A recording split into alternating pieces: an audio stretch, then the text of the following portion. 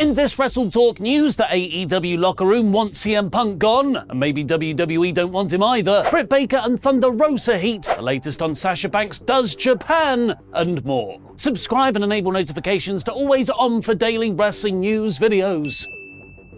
Support WrestleTalk! After over 6 weeks of AEW television with nobody saying anything on screen about your favourite beloved top stars, CM Punk, Kenny Omega, the Young Bucks and Brandon Cutler, and how they're no longer around like it's Sunday dinners round your mum's house and her partner Steve just isn't there anymore, even though he's been there every Sunday since February, and you want to ask, why isn't he there? Because he kind of likes Steve, he was a funny bloke. But you also know something has clearly gone wrong. You don't want to cause a scene, so you just talk about how nice the roast potatoes are, Ollie. Just focus on the roast potatoes! Or something like that. The situation finally appears to be working itself out. Following the post-all-out media scrum brawl, CM Punk's close personal friend Ace Steel has reportedly been released from the promotion, and last Friday's Wrestling Observer newsletter revealed that AEW is currently negotiating a buyout of Punk's contract, strongly implying they really are parting ways. And going by Wade Keller's recent radio show, that's for the best. As why it's true, yes, everybody loves the Acclaimed, most people hate CM Punk. Keller asked his AEW sources how a vote would go in the promotion's locker room over whether they wanted Punk to return. One person said he wouldn't fare very well. Another person said he thinks he might not get a single vote. And someone else says he doesn't think he'd get many votes. Keller did note that he would expect Punk to get some votes based on conversations he's had with other AEW stars over the last 6 weeks, who are obviously on Punk's side. But the 3 people he spoke to here were prominent people of influence in that locker room, whose opinions obviously hold a lot more sway. The names who are said to have stepped up as locker room leaders during the Punk situation have been Jon Moxley, Bryan Danielson, and Chris Jericho. I'm not saying those are the people Keller has spoken to, but coincidentally, Jericho has liked an anti-CM Punk tweet from the account I Blade Daily, which says, "You cannot bring Punk back without ostracizing the rest of the locker room. He buried them all in public on a night he won the AEW World Championship and sucked the life out of a pay-per-view that cost millions to produce. Let him go to WWE. He's proven he's not the man he says he is already." Then again, Chris Jericho also liked this steamy photo shoot video from WWE Xia Li right after. He could just be hornily button mashing. The crazy thing about last Friday's Wrestling Observer report, though, wasn't that Punk really might be done with AEW. I think that's the unfortunate inevitability we've all suspected would happen ever since he cut his evil pipe bomb following All Out. It's the negotiating sticking point that's currently holding things up. The reported focus of AEW and Punk's talks have been over the non-compete period that Punk would have following the termination/buyout of his AEW deal. And why is a non-compete period so essential here? Look around you, friend! We're in a wrestling war! And like we saw with Cody Rhodes, a name at the level of Punk suddenly becoming a free agent would have all the money thrown at him by the other side, no matter how many times Triple H fired him on his wedding day. But then the question becomes, would WWE even want him? Keller points out that Vince McMahon never believed in CM Punk because, of course, we all believe in Joe Hendry.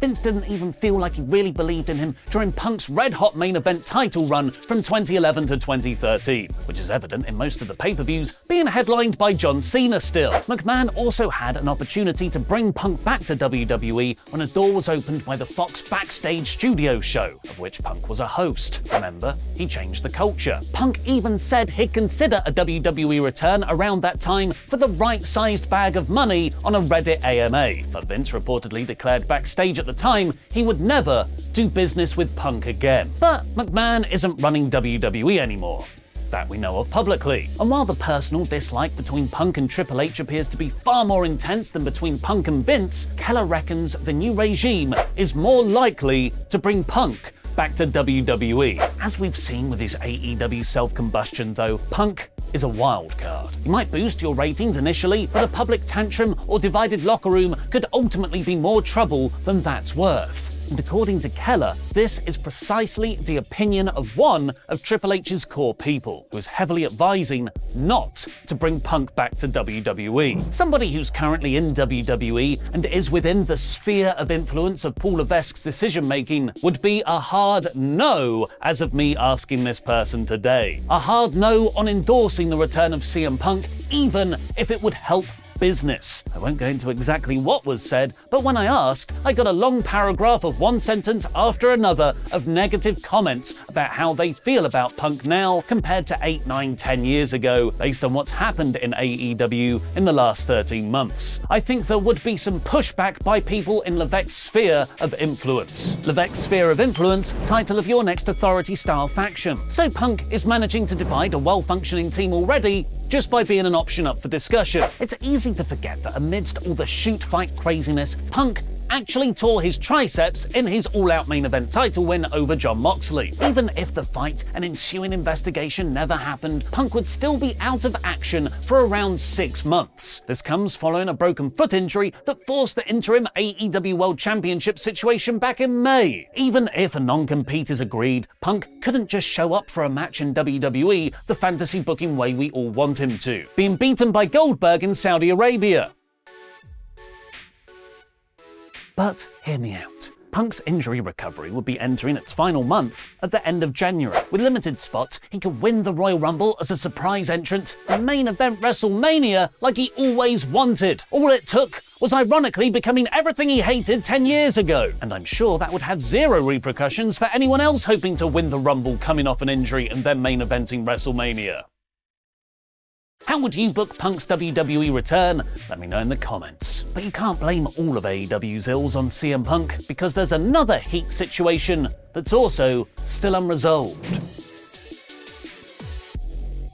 In Keller's audio update, he actually said the AEW locker room is not in disarray. There have been numerous sites corroborating this since the Fallout Brawl. The heat isn't as bad as the headlines make it seem, and Jericho, Moxley, and Danielson have helped stabilize the backstage environment. That said, there are still issues. There's Sammy Guevara, waking up in the morning and thinking, how can I be controversial today? Andrade trying to leave for WWE, MJF's contract dispute back in May, and also a larger faction feud between what's going on with Britt Baker's camp and Thunder Rosa's camp. The Thunder Rosa Britt Baker thing is not solved. Fightful first reported in August that Rosa had significant heat from other members of the AEW women's roster, and that despite having an awesome feud through 2021, Rosa and Britt Baker can't stand each other. Baker has even addressed this on air, accusing Rosa of sandbagging her opponents, which is where you don't help them lift you up for moves, and generally working stiff. Athena sees your stiff accusations and says, "Hold my coloured contact lenses." Rosa then took time off to heal her back injury. Some say this was necessary, as back issues can become very serious. But Rosa's detractors feel she should have worked through her injury to at least drop the title to Toni Storm as planned. Instead, yet another interim title situation was created. Along with Keller reporting the Baker vs Rosa heat isn't solved, last week's Wrestling Observer reported that many of the extras being used in AEW that were close to Rosa haven't been booked as of late. AEW wrestler Captain Sean Dean has denied these reports on Twitter. It's the kind of careless reporting like this causing unnecessary issues and problems for no reason. You have no info, yet still report this dumb BS. All those talented women are in good standing, so whoever brought that to your attention is a liar and a fraud.